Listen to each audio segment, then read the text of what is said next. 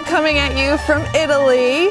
Just kidding, this is actually in New York, and that is what this video is about. Incredible places in New York that you will not believe exist. When most people think of New York, they think of skyscrapers, they think of the concrete jungle, but there's so much more than that here. And today I'm going to feature a few places that are as incredible as this that are in New York. Some are in New York City, and some are a short commute outside of New York City, but stay tuned for all of these locations because they will literally blow your mind that they are in the city. I could not believe it when I was doing the research for this video. We will be covering places like castles on islands, ship graveyards, and this spot right here. Now, I wish I could feature all of the most incredible places in New York in this video, but there honestly are just too many to count. So what I did is I created a map for you with even more locations. So you can go to the places I feature in this video, but you can go also to the spots I didn't and explore for yourself. All of this will be in my Bubble Up folder, which gives you access to free itineraries, free guides to neighborhoods in the city, other maps, and much more. Let's go to our first spot, which I'm pretty sure will blow your mind.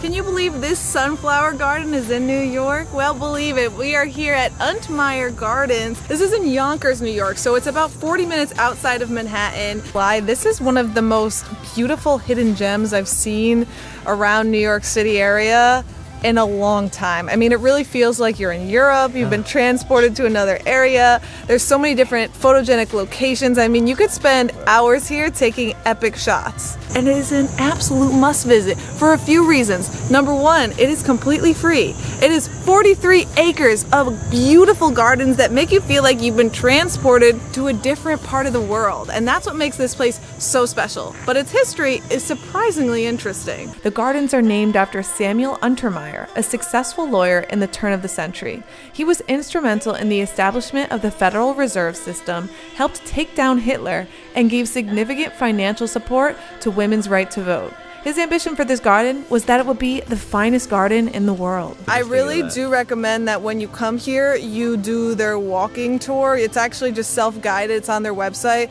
But as you go through the different parts of the space, it gives you context to what you're looking at. And there's a lot of interesting history here. Behind me, you're gonna see the Vista. That is what this is officially called in the garden. And this was actually designed to look exactly like a view from Lake Como, because the Untermyers really loved going to Lake Como, so they wanted to recreate that picturesque view that they saw at the lake. Actually looks over the Hudson River. You can see the Palisades right there.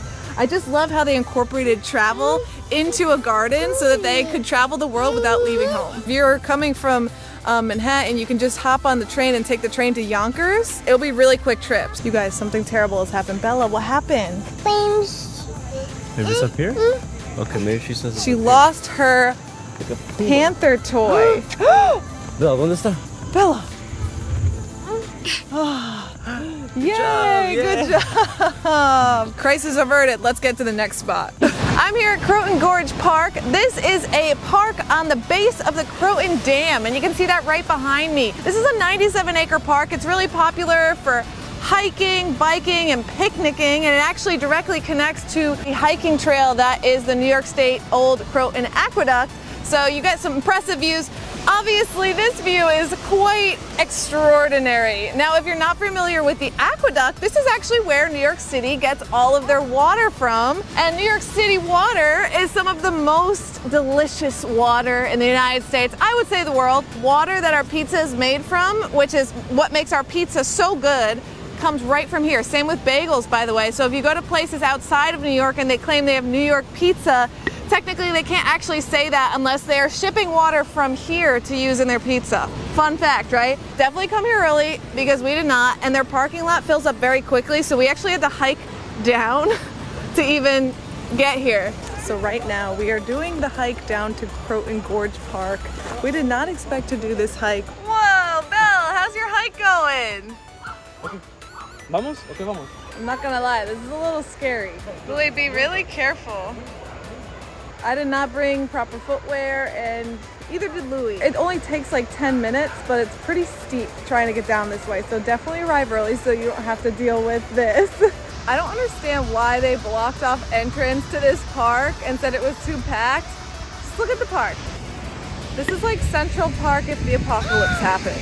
But it's totally worth it. It's a gorgeous view. You can actually also see it from the top if you don't want to hike down. Or if you're lucky and you can park right at the base, then you don't need to hike at all. Yeah, what do you think, Bella? Cup. Cup? Yeah, absolutely. Cup.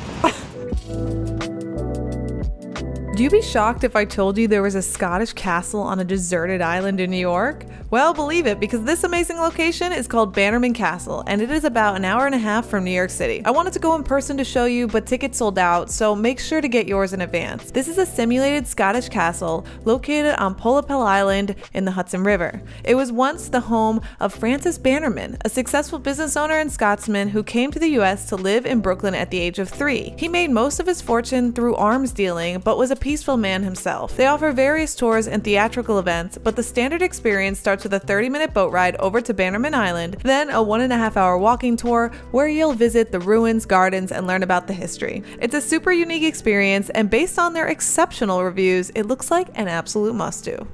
While we're on our way to our next destination, I want to share something with you that I use that may be beneficial to you too. Now, as explorers, we like to learn about new places, whether they're in our own backyard or across the planet. And that is one of the reasons that I use Babbel to enhance my language learning skills. Every year, Louie and I like to live in a different country for a month, and this time we'll be exploring Indonesia. And luckily, Babbel offers that language. Babbel makes it easy to learn with their app. I love how they have bite-sized 10-minute lessons that teach words that I actually need to know when I'm out exploring. It's great for on the go because I don't worry that I won't leave a lesson unfinished. It's a short time commitment, but super effective when done daily. Plus, I also use Babbel through their Spanish lessons to connect with Louie's family in Guatemala better. Right now, I'm having a little bit of trouble with conjugations, and luckily Babbel makes it very clear when to use certain tenses, unlike when I ask Louie. La fiesta de María está en el parque. I think you'd say es en el parque, like it's at the park. It's in the park. Wait, why would you use ser in that situation instead of estar? It just sounds right. I don't know the rules. I just know it sounds right, okay? They're today's sponsor and a big supporter of this channel, allowing me to share more of the world with you. Check them out via the link below in my video description to save 60% off your subscription. Now let's get to the next spot. Did you know that there's an accidental marine museum in Staten Island? The boat graveyard is the final resting place of about 100 boats and ships throughout history. Vessels of historic interest include a World War II submarine chaser, the first World War II US Navy ship to have a predominantly African American crew. This site is not open to the public, it is hard to reach, and it is posted with no trespassing signs. So that doesn't mean you should go there just because I'm featuring it in this video. Nevertheless, there are some visitors.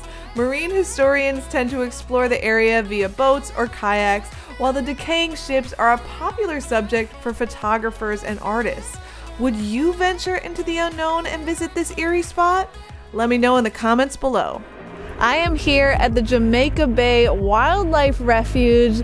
This spot is special because it is the only wildlife refuge in the entire United States National Park System. Can you believe that? And it's only an hour away from Manhattan. This is in Howard Beach area, so to get here you either need a car or you can take public transportation. But they have some amazing hiking trails, and we're gonna go check that out right now. The 120-acre East Pond and the 45-acre West Pond serve as beacons to migratory birds, from rarely seen black-necked stilts to the more common Canada geese-style bird, you know, the ones you see flying all over the place here in New York. So when you come here, go inside the Visitors Center. You can actually pick up a Birds of Jamaica Bay checklist. They have over 325 different species of birds that you can see here. By the way, it's not just birds that are here, they have over 70 different species throughout this entire wildlife refuge. Who said you can't have wildlife in New York, right? We're here, we're gonna have a good time, let's go check it out. I do recommend starting with the West Pond Trail hike. It's a 1.7-mile loop that brings you all the way around the West Pond, and you'll see the Osprey platform, you'll see the Black Bank, the South Marsh. They also recommend, if you like to do bird watching, bring some binoculars, okay? I forgot mine, I'm so mad. Don't make the same mistake as me. From one side you see the bay, and then from the other side, look, you can see the city of Manhattan. But wow, what a great spot to come. Definitely, sunset is beautiful, beautiful. If you want to travel back in time, then you need to come here to historic Richmond town. This is an authentic 1600s, 1700s, 1800s little village where people used to live. It's also a historic landmark and it's cool. They have a lot of stuff going on here. Right now they have a candle making workshop and then we're going to do a little tour. They have a museum open. You can go inside all of these cool old authentic houses and they have reenactments. They have people dressed in costume and cool stuff like that. There are tons of different workshops. Check the website. Right now I'm doing a candle making workshop. We're doing it like they used to do back in the day until electricity became popular essentially. So all you do is you have like a little stick with a wick and then you hold the wick and just put it in this hot wax. Boom, like that. This is how we make sure that they're drying. But this is what people used to do. You know, people had so much time on their hands. They would just hand dip candles. So one of the cool things you can also do here is get a tour of the area and go inside different houses. Fun fact, or not even fun, it's like a terrifying fact. This whole area is known to be like haunted. It was on Travel Channel's show like most terrifying locations or something, and I just look up and I see this terrifying like mannequin with no eyes. I see what they're getting at here, and as someone who's terrified of ghosts, I think it's time to go.